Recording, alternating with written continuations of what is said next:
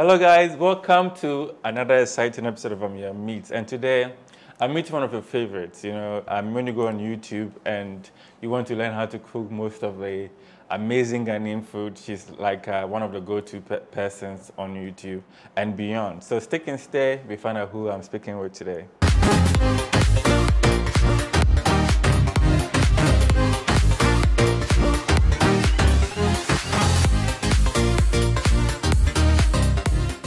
Welcome back. Sweet Adjeley. Yes. Ofane, Akwaba. Yeah. Hey, I did it. Good. So you're back in Ghana. You came for vacation? No, I was invited by Echo House for the Around the World Food and Drink Festival. Cool. Actually, I saw you there where they put pressure on me to test my knife skills. How did I do? You did excellent. I'm impressed. Thank you. You know, Ameyaw can cook.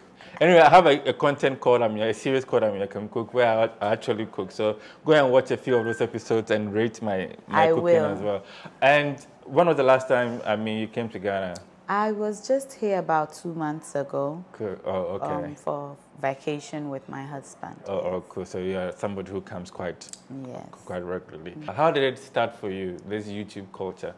YouTube, I was a stay-at-home mom for a long time, but because I went to restaurant school, I started off doing home economics, and then I went to restaurant school.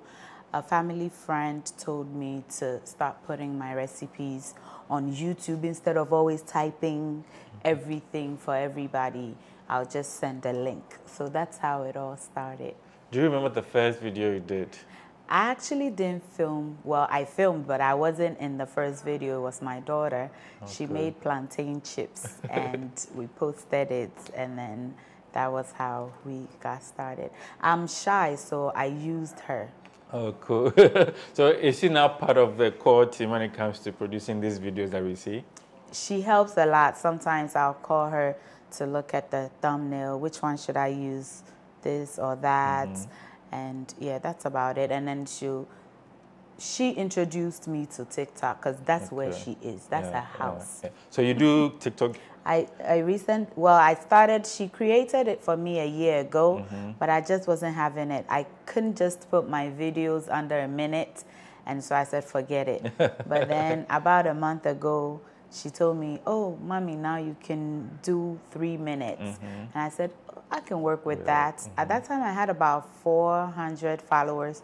So I tried to do the 3 minutes, and then somehow I started doing that 1 minute. And now we are nearly 300,000 followers there. Cool. Adjeley is sweet. Everywhere she goes, she gets all the nice people following. You talked about your first video. So from that point to this point, what has been the journey like, the learnings, the challenges? Because you realize people will see a successful channel like yours and they are inspired to go and do the same. And they will struggle to build that audience and attention and probably pull out. So using yourself and the journey you went through, can you share some of these stories? YouTube especially, I think you can easily grow on Facebook, but YouTube, when I was a year old on YouTube, I had like 395 subscribers, and I had been there for 1 year. You post a video and a month later you just have 100 views. You just don't give up, because what I used to do, if I get 100, when I got 100 subscribers, I was like, 1, 2, 3, 4, 5, 100 people like me. When I get 100 views, I'll be like, 100 people watched my video, and I don't know 100 people on a regular day. So when you start counting from 1 to 100, it can take you up to 10 minutes to count. So it takes a lot for somebody to watch you and come back and watch you again. So every view counts. Some people, they may be getting 20 views, 100 views, and they're discouraged. Even I get discouraged sometimes. But the plan is not to quit, because half bread is better than none. So as long as you have people engaging, say I post my video and I always see your comments, I'm posting for you. The people that I haven't met or haven't commented yet, they don't matter. Because when it gets to them and they see you and they love you, they will stay, they will start to comment. So always put your content out for the people that are looking forward to what you post, not the millions of views. When you look at Ghanaian food, we only have so many. But for you to consistently come up with recipes all the time, what goes into your mind? What do you usually want to achieve each time you're producing content out there? So I'm hoping to help anybody out there that doesn't know how to cook, because believe it or not, there are people that don't know how to cook. It used to be cooking was for women, but it's no longer like that. Now, if you're a man, you're in Ghana, some woman is cooking for you all the time, and then you travel out and you're by yourself. Are you going to be eating out every day? Are you going to be buying fast food? No. You want to be able to cook something. So my goal is to get everybody from the age you're able to cook to be able to cook. Some people have parents that are working. They are unable to sit their child down, say, cut the onions this way, put it in the oil at this stage, add salt at this stage, you know. Because something like beans, you can't start cooking beans with salt immediately. You'll be cooking it forever. You have to allow the beans to soften before you add in your salt. So as a child, if your mother didn't teach you that, I'm here to do that. Okay. So there's a lot of lessons to be learned, not just the cooking. Not just, yeah. Good. And you talked about men cooking. People say that men are the better cooks, better chef. Do you agree? Men have a lot of passion when they're doing something that they're not supposed to do, especially African men. They're not expected to cook. So when a man cooks and it tastes good and people enjoy it, it encourages them to cook more. For instance, my grandfather was the best cook I know. He always cooked for us. So today, my brother is one of the best cooks I know. So to me, when men cook, they want to impress us, so they cook better.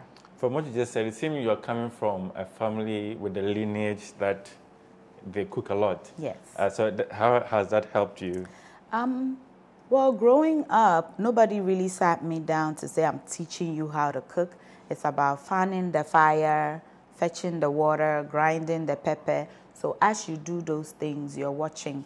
And I grew up in the 80s, so it's like you have to be in the kitchen. So you'll be playing, and it's time to cook, and the boys can still play, but the girls have to come. We had a number of girls, so if I fan today, tomorrow it's your turn.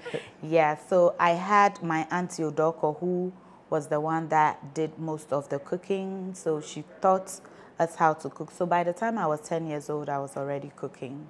Great. One good thing about being a content creator is you're able to build a community, and being someone who is building content around food. What questions do you often get? What are things that people really want to learn how to cook in your community? So for the ladies, especially in Ghana, I see that some of them struggle with tomato stew. You know, Ghanaians, we eat a lot of tomatoes. Everything we cook have tomatoes in it. But at times, the tomatoes can be sour. So it's quite a challenge for some of our Ghanaian young ladies to be confident in themselves, because they know, I watched Sweet Adjeley, I did everything she told me to do, but the stew is still sour. But I just want them to know that that is not their fault. At times, it is the sourness of the tomato. It's not that you did something wrong. And with that, you can fix it with a little bit of baking soda. You put it in there, and it takes away the sourness. But because we're in Ghana, some people use saltpeter. Can't we? Yeah, but you have to. Some people overdo it. Just a little bit goes a long way. So that's the biggest challenge I think some of the young ladies are having. And with the years of creating this content, what has been your most memorable highlight? So I'll say that it was my beef sauce. Beef sauce, I made that about 3 years ago. people were asking for beef sauce, so I made it the way I knew best, which is not the Chinese way. So it had no soy sauce. It was just my own creation that I made, and it kind of went viral, and apparently it was trending number 20 something on Ghana something. But I know nothing about this web and all these things, so stuff. I just do it. So it was memorable for me because I feel like it is what really brought me up, because a lot of people were seeing it in Ghana and they started subscribing. So I went from having about 1,500 subscribers to 30,000 subscribers in about a week. And that was really amazing. I can never forget that. Fantastic. So cooking all these years, what is your favorite things to cook? Well, because groundnut soup, which we call peanut butter soup, is my husband's favorite. I've mastered it. So it's my favorite thing to cook. your not so favorite things to cook? Some things you want to stay away from? I don't cook them at all. So I don't like making kokonte because it, no. The traditional method always ends up with lumps in it. I don't care how good you are. With us outside Ghana, we don't have the stability of the and the hook and the two hands. At times you have somebody pouring and you're doing it. You're doing this and you're doing that at the same time. So most of the time you end up, I've figured out a way by using a sift, so that helps a lot. But I don't like cooking kokonte, and because of that my kids don't like it. Talking about cooking abroad, living abroad, cooking for your family, and even now doing cooking shows on YouTube, how difficult is it now to get the best of ingredients, and how do you source them? It's really not difficult for me to get certain ingredients, but like I love kontomire stew, but I can't get kontomire in the US, so we use spinach. It's the same exact thing, but then whenever I'm in Ghana, I want to have that kontomire feel. So the hardest things for me to get at times is certain vegetables, because I couldn't get momoni, so I figured out a way to make momoni. I couldn't get Kobe, so I figured out a way to make Kobe. Show us how you do your momoni. So the person that taught me said that you're supposed to keep the momoni in the fish in a hot place so that it will rot. And then after rotting, you add salt, but I couldn't. So I started with the salt.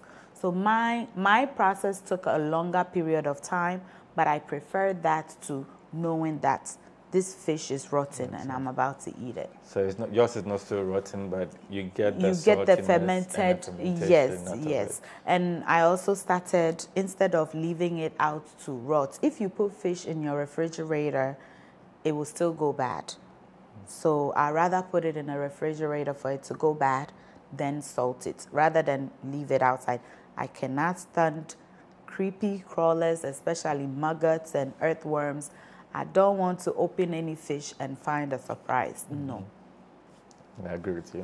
While you're here, what are some of the things you'll be doing before you go back? Right now, I'm just relaxing because the festival is over. I just wanted to catch up with family a little bit, see my nieces and nephews. I'm not a really going out type of person.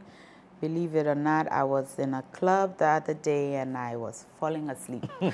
So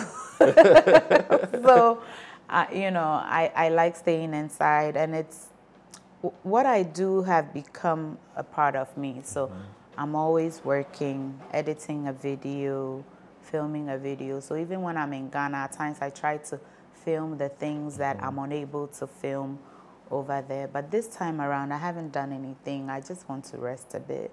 So you film and edit yourself? I film, I edit. Self-taught? Everything. I have to try and learn that so that I don't need this bald head. All right, so now wrapping up, what's in the future for you? What should we look forward to? So I'm looking forward. I'm working on getting a dehydrator here so that I can start making my seasoning, because I have my own seasoning line. Good. But most of the people are in Ghana. They're looking for it. If I try to make it there and bring it here, it'll be too expensive for them. And I want it to be affordable to all. You should be able to have one Sweet Adjeley spice in every household, so that, you know.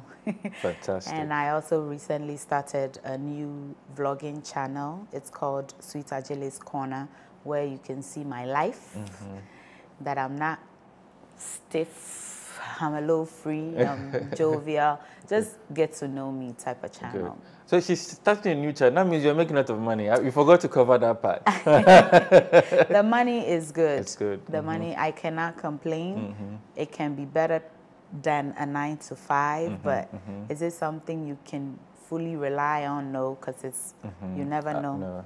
Yeah, and then Facebook or YouTube can take down your channel at any time. So you have to have a backup plan. So this vlogging channel too would allow me to be able to share like brands that have been asking for me to mention or share their stuff. I feel like with food, I want to start and get it over with. I don't want to start saying, oh, do you want to know where I got my outfit? No, because most of the time, as you know, I don't even show myself. But with that, I can wear a brand like I'm wearing now and say, oh, I got this outfit from here. Check them out. This is their number. So that's also part of the reason that I started this new channel. Fantastic. We wish you all the very best. Thank you. I'm going to end today's show with her using her signature signing out, so that we wrap up. So over to you, Adjeley. Thank you all so much for watching. I hope you enjoyed this sit down with Ameyaw. Until I'm able to pop up on his channel again, stay safe, keep loving each other, and remember that the love of God and family is life's greatest blessing. And guys, ke onamini uchemi sweet mahabotu. Bye y'all. Bye bye.